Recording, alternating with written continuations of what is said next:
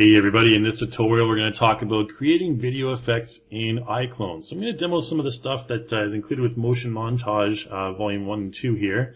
And we're also going to talk about how you can create your own effects for use in a 3D scene or a virtual TV or film environment.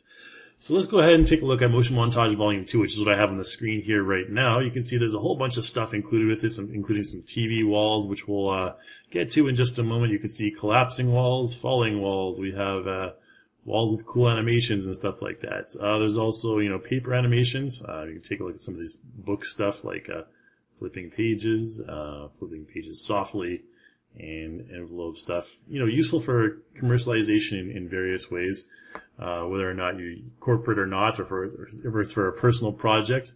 We also have stuff like this, like these prisms, and you can apply various videos to each face of these objects as well, so keep that in mind. We'll talk about these more in a moment. I'm just going to close this for now, and let's go into iClone. And I've loaded up some of the projects that are included with Motion Montage Volume 1, so the previous one. This Cube 05 one is currently the one I have loaded up, and you can see if I play back, we have some funky camera movements, some really cool matrix-like particle effects, as well as some lens flares and everything. So you can use these as a template, and you can also apply any video or image you want to any of the faces on these cubes as well. Let's take a look at another one here, maybe a bit of a better example for a film production scenario.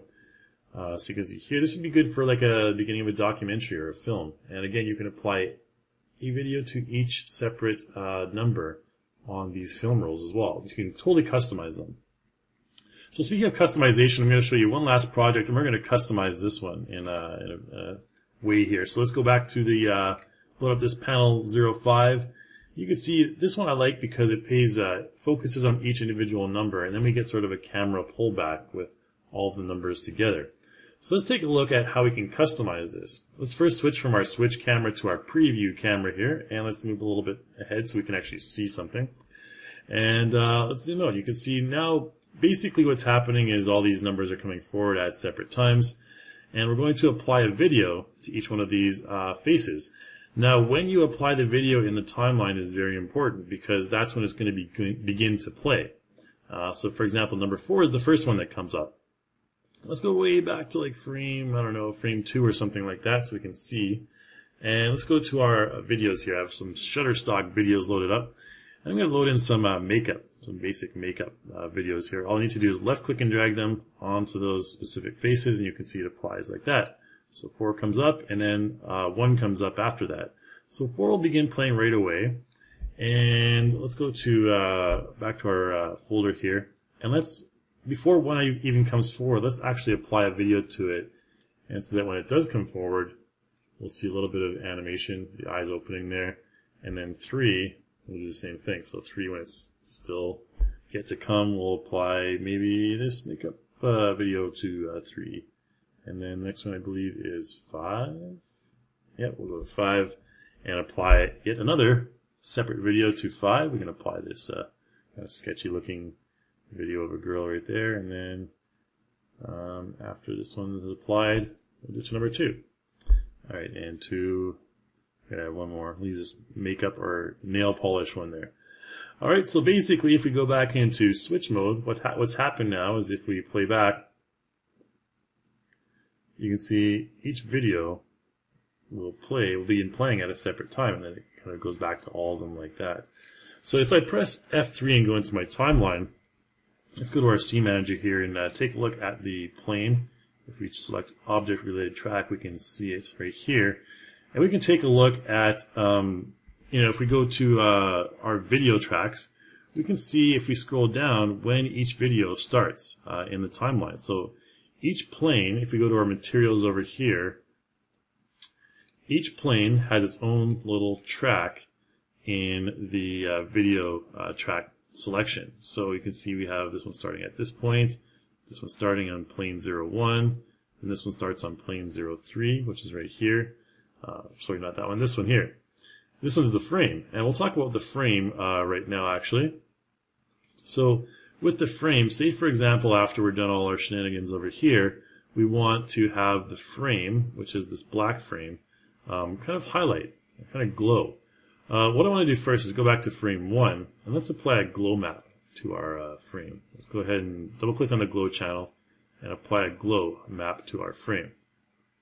Now, if we go to our preview camera, you can see right here we have sort of a glowing, but it's sort of like bluish. And that's because our diffuse channel right here has a texture in it, and it's a black texture. So it's not going to, or a really dark blue texture. So the glow channel isn't going to be able to glow as much as we want. If we take the strength down on that, you can see the result right there. We get some crazy lens flare. So let's just go back to frame 1. And what I'm going to do is I'm going to get rid of that diffuse map right there. Let's just trash it. And let's take our glow channel all the way down to 0. Okay, because we don't want it to be doing anything yet. And if we play back, oops, I guess we had to press F3, go into our timeline. Let's choose, instead of video, let's choose our materials now, because whenever you modify a material over here, it'll be applied to your material channel. Yes, you can see that we have the glow at 100% here. So let's click and drag that way to the beginning, and then we'll change it back to strength of 0. Okay. So this is what our frame will look like without a glow channel applied. If we just play back, let's actually switch to camera switch mode so we can see the whole thing. Yeah. It's a really good commercialization sample that you can customize. Now let's start our glow map right over here. Let's just go ahead and apply a value of 1 to the glow channel, and then to about here we'll have a strength of 64. Nothing too extreme, maybe 70. And then here we'll pull it back again, back to a regular value like 15 or something. So what that created is a sort of a glow flash like that. Okay, so nice little, and you can adjust the timing of that by moving these various keyframes around as well. So that's how you can, apply a nice glow to your frame right there. And if you wanted to, you can change the type of HDR flare as well. Let's go to our visual tab, and if we go down to, or go up rather, to HDR effects, you can see we have cross screen, we have spectral cross, we can spectral sunny. I kind of like this one right here. Different types of lens flares. This one's kind of cool for a luxurious makeup type of commercial. And then maybe later on we can make them all invisible. So what I want to do in that case is, you want to go to each plane, the diffuse channel, and you can take the opacity all the way down to 0. So I'll get rid of the, the middle video right there. You can see we can change the opacity down to 0. Obviously, you'd maybe want to start at 99 and then go from here to here and take it to 0. So do something like this. Gets rid of the middle frame right there, and so on and so forth. And you can do the same thing for the rest of the videos. But we're not going to get too much into detail on that because I want to move on to the next sample, which is what we're going to be doing right now. And we're going to be creating our own video effects for use in like a TV or advertisement type scenario. And for that, we're going to close down our timeline. We're going to be using the TV walls in the props tab. So included with Motion Montage is a whole bunch of props as well. 3D alphabet cubes, film strips. You can see the regular ones right here. Apart from their projects, I'm going to go to Motion Montage Volume 2 and use one of those cool TV walls that we had. All right, so let's double click this TV wall falling. And let's press the F hotkey to focus on it. It's actually up in the sky right now. If I press Control G, you can see that.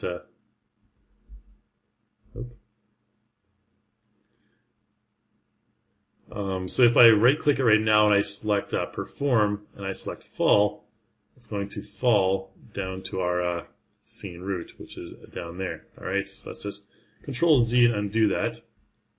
Let's keep it up here for now. So say, for example, what I wanted to do is I wanted this to appear, I wanted the opposite of fall. So at the very beginning, what I wanted is I want to right-click it and select Perform and Rise. Okay, so it's going to rise like that. We have a little bit of a delay, a few frames before that, where it has to go back down, so something like that.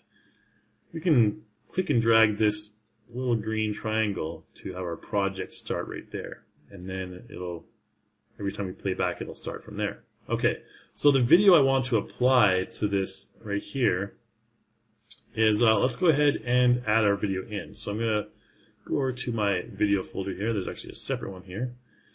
Say, for example, I created this video or this little title video in a separate tutorial. I'm going to left click and drag this title video and drag it to our TV wall there. And then if it appears like this, we have Mid Talk with Christine McDonald. All right. And then after that's finished, we can have it fall again. So let's right click and select Perform Fall. And it'll fall back off the screen. Now, what I want to do to add a little bit into this is I want to create a camera. And when I create my camera, I want my camera to be behind the MedTalk banner here. So let's go ahead and zoom our camera in. Well, we need to create a camera first. Let's go to Create Camera, and let's zoom it in past the MedTalk TV wall. All right, and what I'm going to do is press F3 and go into my timeline. And you can see my camera has a transform keyframe right here. I'm going to click and drag that transform keyframe to frame 1 because that's where we want the camera to be at the beginning of our project. So we can kind of estimate how long it takes that TV wall to reappear, and we can zoom out and go to a distance like this. Okay, so what that's going to do is we're going to have the camera move back as the TV wall appears. So we get that sort of kind of cool effect like that. So let's play that back in real time. All right, so that's the advantage of using like a 3D prop, in a 3D environment, and using the camera work as well. So you can imagine right now there's like a talk show going on behind this thing right here, because we can export this as a transparent video. So keep that in mind. And now our camera will zoom in to the actors or the TV show or whatever. All right, so that's a really cool example. We can do another quick one here with the same thing. Let's just go ahead and start a new project. And let's choose collapsing wall. And the collapsing wall will do it the opposite direction. So let's press F to focus on our wall right there. And say, for example, at this point we want to, let's have our, whoops, wrong folder there. All right, so title video. Right here, we can have this appear anyway, anyhow in our product or in our project. So let's go ahead and click and drag this onto our video right there. So it's going to start like this. Now, say for example, I wanted to rotate this entire wall. Well, I can do that. Let's move it using the E hotkey. You can bring up this gizmo. Now let's move it to about 90 over here. There's a value of enter in a value of 90 on the Z-axis. And I'm going to create another camera here as well. And so as we play back, maybe we want to rotate for about that length, 90 frames or so. And we can move it to about here. Let's just enter in a Z value of 0, so we're facing directly forward. So we have something like this. Okay, so as it turns around, it says mid-talk. And we can, at that same time, we can probably zoom in as well. When the wall finishes moving, which is about here, we can be zoomed in a little bit more. So something like this, right here. All right, so then we have something like this, mid-talk, Christine McDonald. And then we can right-click this one and perform and collapse. And then we have this collapsing wall right here. And at the end of that collapse, so as the collapse is beginning, what I can do is maybe at this point, in the timeline, let's, as the collapse begins, I'm going to open up my camera right here. And if we move the camera ever so slightly, just a little bit forward like that, it's going to add a keyframe right there, transform keyframe. Ta-da! All right. And as we break through the wall, we can kind of, as the wall has finished breaking, we can go to about here, and we can zoom in, past all the debris of the broken wall. And then we have an effect like this. So the little camera movement stops right there, and then boom, and onto our virtual studio back here. All right, so again, you can export that as a transparent video. Really cool, and we'll talk about how to use that in a separate tutorial. But that's really all I want to show you, how using these TV walls as intros, whether it be for a medical talk scenario, or say for example you have if we go to our Shutterstock, we can do a commercial video as well.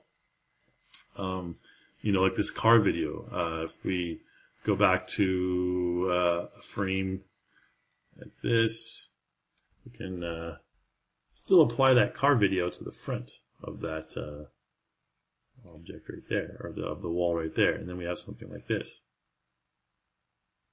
So, car talk with John McDonald, and we have something like this, and there's a studio behind. Alright, so that's kind of cool, a couple of examples of how you can use these Motion Montage TV walls. Now I want to show you one final quick effect that we can do really quickly here. Let's just go ahead and delete this TV wall. And I'm going to go down to Motion Montage Volume 3 now. So Motion Montage Volume 3 right here. Let's just load in there's Lively Motion Systems Multiple right here. These are just basically dummies that we can apply. I'm going to double click this Multiple 13 here. And you don't see anything right now because it's actually a dummy. So let's press Control D so we can make that dummy appear. And this Motion Montage Volume 3 actually comes with some prop letters as well. So we can go to 3D symbols, alphabet capitalized, and let's go ahead and use a few letters here. So maybe something like A, B, C, D, E, F, G. We'll just double click these. I'm going to load in 3 letters here. F, fun. So there's our U, and then our N. Alright, so we have 3 letters. We're going to attach each one of these individual letters to a single dummy. So let's go to our scene, select our F, and press W, and move it over here. So F over here, and our N we can move to this dummy over here. Because what this dummy is going to do, if we right-click the dummy and select Perform, we can go Start. And we have something like that. And we can just switch to a preview camera here, so we don't have any camera animation. And so basically we have, some letters coming in. So that's kind of like an entry. You can attach objects to those. You can attach these 3D letters, which I'm going to do right now. So let's go ahead and link pick parent. Pick that dummy for the U. Pick parent. Pick that dummy for the N. Pick parent and pick that dummy. And then we can press Control D. And oops, not sure why that N turned around there. We'll just go back to frame 1 here. There we go. I'm not sure why that, to right click that, remove object animation. And if we play back. Okay, so we have to reapply this convert, perform, start. Alright, and then we have to go back and press Control D and attach these one more time. Not sure what happened there. Let's link this one. Link this one, and pick parent for the last one. Alright, and then Control D, and let's see what kind of fun we can get up to here. Alright, fun right there. And you can export this as a video and use it in a 3D environment as well. You can change the camera angle if you want, and have fun like that. So that's basically all we're going to cover in this tutorial. Just wanted to show you a couple of quick ways you can use the Motion Montage library of props and effects to create some cool stuff. And I'll be using some of these in other tutorials, so stay tuned for that.